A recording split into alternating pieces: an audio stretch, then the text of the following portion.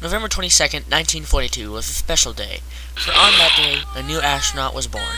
His name, Guion Bluford.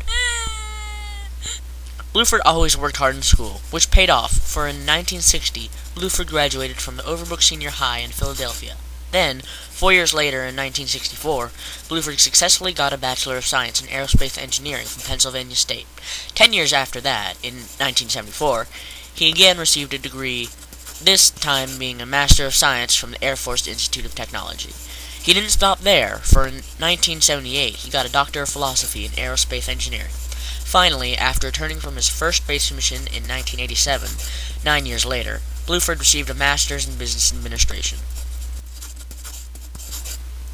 The same year, 1987, Bluford learned that he was one of the 35 selected astronaut candidates from the 10,000 residents of the field. Bluford, you get to be an astronaut. Yes!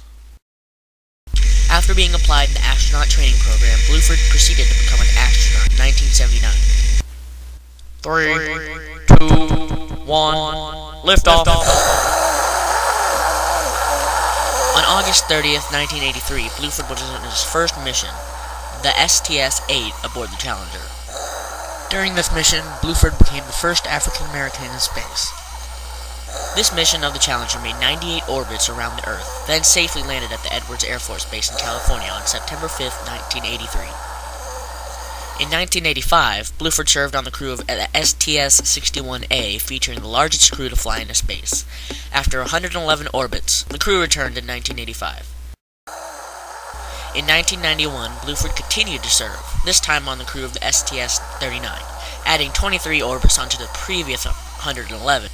This ship returned later that year, in 1991.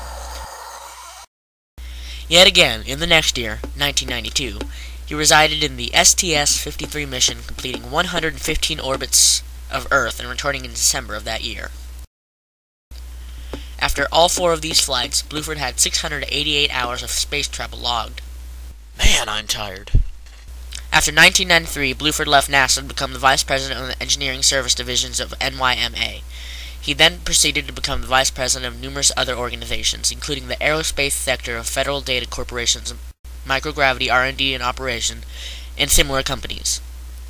In 1964, Bluford married the lovely Linda Tull. They then proceeded to give birth to Guion III and James. This famous first African-American in space still lives today. After logging 688 hours in space upon 4 missions, Bluford goes down in history as a wonderful former member of NASA and a brave astronaut.